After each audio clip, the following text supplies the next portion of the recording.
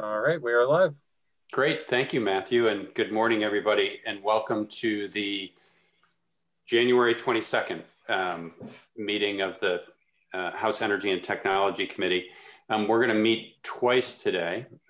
This morning, we have a committee discussion on a presentation received and a request from the administration and Agency of Natural Resources with regard to a budget adjustment appropriation for $1 million. We're going to discuss that right now with the committee. And then we will adjourn this afternoon. We're going to come back, I believe, at 1:30 to have a presentation from the Department of Public Service. So that information is on committee's website and our agenda. So I will just kick off the discussion for our hearing just to review some of the things that we heard earlier this week. And I know that Representative Pat also touched base, or at least sat in on some testimony that was given to the Appropriations Committee, and heard some of the discussion over there as well. Earlier this week, we heard from the Secretary of A&R, Julie Moore, who presented information to our committee about a request for a $1 million appropriation, one-time money, through the Budget Adjustment Act, which is in the Appropriations Committee right now. Our task this morning is to determine whether or not we want to support that recommendation from the administration and pass that message of support back on to the Appropriations Committee. The $1 million request of one-time money was essentially to support the work of the Climate Council, which was set up under the Global Warming Solutions Act last year. The Climate Council began their work in November, I believe, and has met 3 or 4 times since then. There's a very aggressive timeline that has been set up for the completion of the work of the council. And even though the council has met a few times since November, I think our understanding is that the work of the council is really just beginning, and the subcommittees are in the process of being established right now. There was an ongoing general fund appropriation last year that was made to support the work of the council in the form of 3 positions that are going to be staffed through the Agency of Natural Resources. What we're talking about this morning is not that money. That is general fund money to hire those 3 positions. This money very specifically was primarily to support technical work that the council needs in the form of economic and emissions modeling, as well as money that would support the facilitation of the work of the council, public outreach work that's got to be done over the next, I think it's 10 or 11 months. So even though this is one-time money in FY21, I think it was presumed by the secretary that some of this money would actually be spent as we get into FY22. It wasn't just going to be money to be expended by June 30th this year. Some of the money would actually spill into the next year. Some of the things that the secretary talked about, which I was particularly appreciative of, was the work she had done in looking to some similar work that had been done in the state of Maine. Maine is, somewhat similar state to Vermont in terms of the rural nature of the state. In the past year or so, the state of Maine has gone through a very similar exercise. So I think it's particularly relevant to look to Maine in terms of the work that their Climate Council has done in the last year, and some of the work that they needed to do to accelerate their process and to make that process of greatest utility as they kind of push forward with climate policy in their state. One of the things that I heard the secretary say was that with this type of work, I think she said it's like engineering work. you know, good, fast, and cheap, you pick two. And we have definitely looked to the Climate Council to work quickly. They have to complete their work and present the work of the council. I believe it's by December 1st this year. So we've definitely set a fast timeline. Clearly, we want the work to be good and supportive of policy work that we are going to do and that the administration is going to do going forward.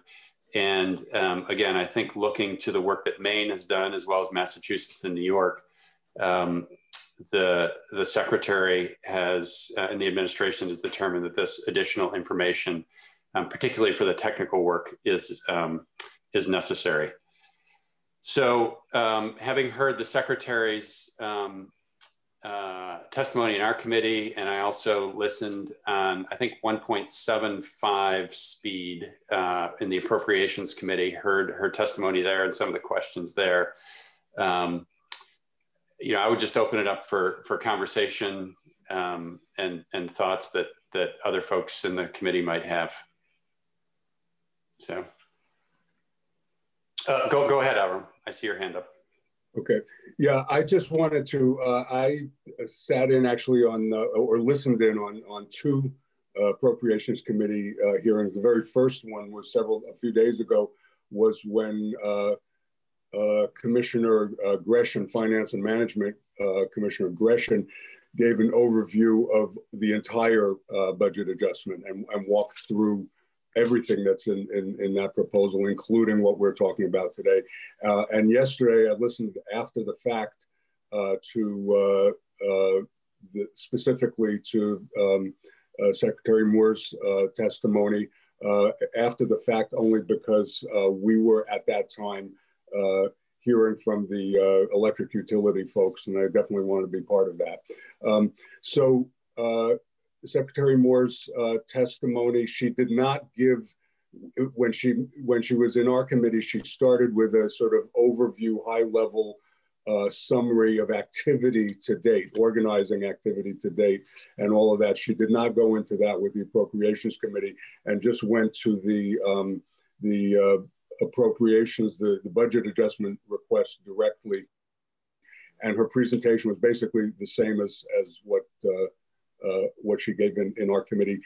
There was not a lot of discussion after that from the committee. There were a couple of questions which were also covered when she was here. One was about what was the basis for the estimate for the consulting work and all of that needs to be done. And she mentioned again that it was based on experience in other states, particularly Maine. And Committee Chair Representative Hooper asked why this needed to be in the budget adjustment, could it not be included in the budget proposal that we're going to be working on for the coming year. And Secretary Moore's answer was that there's a huge amount of work, as the chair just said, that needs to be done in a very short time frame. It can't be done on a volunteer basis, relying on the expertise of members of the commission or by the staff that have been hired to basically do the organizing work and the process work of the council. She used the phrase, "there's simply not enough hours in the day to do what we need to do." So that's really just telling you what I heard in the Appropriations Committee. And I'll finish by saying that I think this proposal was well thought through. And as I said, when Secretary Moore was in our committee, although no one, it is additional money, but I was impressed by the commitment to get this very ambitious project done in the time frame and in the spirit of the bill that we passed last year. So I support the proposal. Great. Thank you, Avram. Laura, I see your hand up. Yes, thank you, Mr. Chair. We did pass a bill with an extremely aggressive timeline in it because we have an extremely aggressive problem in climate change and also adaptation, economic adaptation, and infrastructure adaptation throughout Vermont, particularly in our rural and poor areas of the state that are being left behind. Of course, we know that those who can adapt already are adapting. And so I am quite pleased to see that this request has come in from the administration to ensure that this work can be done in a timely fashion and in a thorough fashion. And I absolutely support this request. So thank you for that, Laura. Something else that I would say that has made me appreciative of the administration stepping forward with this request is that the Global Warming Solutions Act is something that the House of Representatives passed, I think it was 11 months ago, almost exactly. It was at the end of February last year. It was pre-COVID. We didn't know what was going to hit us 2 weeks after that. And ultimately, this bill didn't become law until the end of September or early October. And at the time, we were envisioning this process and this work starting, probably 3 months prior to the time that it actually did. So, the COVID pandemic has even, while it's created a lot of challenges for us, it's even more compressed the work that's got to be done here, which is, one of the reasons I think that these additional resources are necessary to get this work done on time. So, so I agree with you, Representative Sibilia. I appreciate the administration coming forward with this. We set out an aggressive timeline to begin with, which has become more aggressive because of the pandemic. And I believe this money is essential to get this work done on time. Are there any other comments or thoughts from folks on the committee?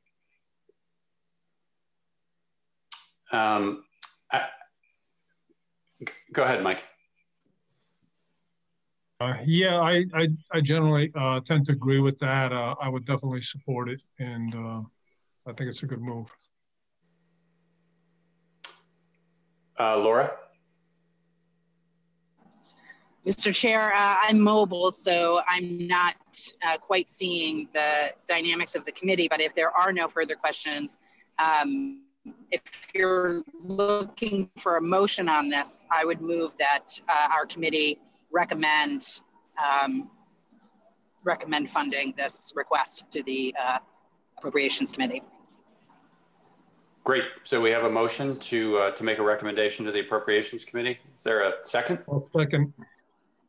Okay. Thanks, Mike.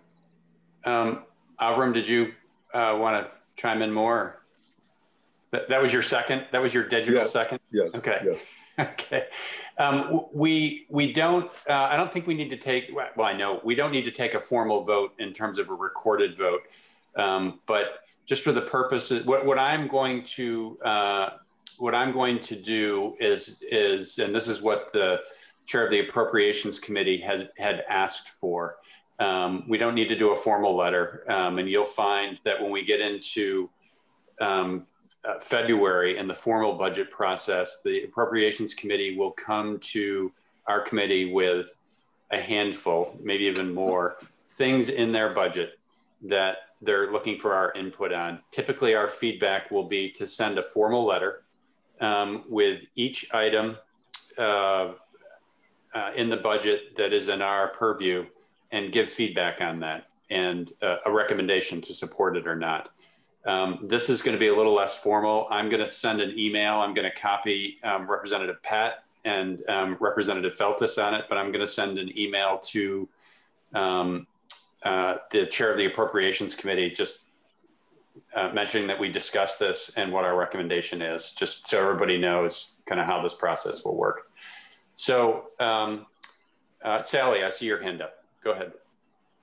Well, maybe I interrupted you. So you're saying there's not going to be a vote? Are you saying we are not going to do a vote. We're about to do a vote right now. I'm going to ask for, people, an expression of support or not. And so that, the idea is that we can tell the Appropriations Committee that, whatever, 6 of our committee members supported this, 3 did not. And, but by that ratio, we are offering our support or not for this. That's what the communication will be. Typically with a bill, with a formal bill, we will take a recorded vote where it's clear for the record which members of the committee supported and did not support a bill. This doesn't fall into that category of formality. This is, again, it's just going to be a recommendation. But I think it's important to, let the Appropriations Committee know whether it was unanimous or not, and we'll provide that level of feedback. Okay. So, except yeah, I think we should note, since everything is being recorded, it essentially, I'm going to ask people. It's on YouTube, so it will be out there. Yeah. Who voted what? Well, and I think it's a really good point. I mean, typically how we will do this when we're in our committee room is I will literally ask for people to raise their hand. And folks who support it, raise your hand. Folks who don't, and then we'll record the vote that way. I'm going to do the same thing right now. Ask for people to to literally raise their hand. How about if we just show our hands on screen as opposed to our digital hand raise, if that works for people? I don't know if Laura can do that. Oh, that's right. Can you do that, Laura?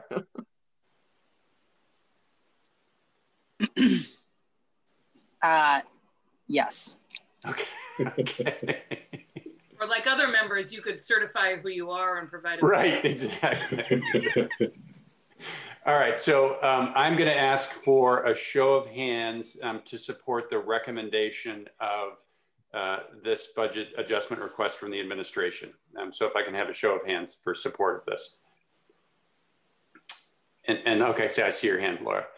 And those, you can put your hands down. And if you do not support this recommendation. Okay, great. So, what I will express to the chair of the Appropriations Committee is that by an 8-to-1 vote, the committee recommends supporting this request from the administration. He's not here. Vote, so. Oh, I beg your pardon. Thank you. 711. Thank you. 711. Beg your pardon. Got it. Okay, so folks, that is our morning business. We are going to reconvene this afternoon at 1:30 with the energy team from the Department of Public Service, and so we'll adjourn our committee hearing.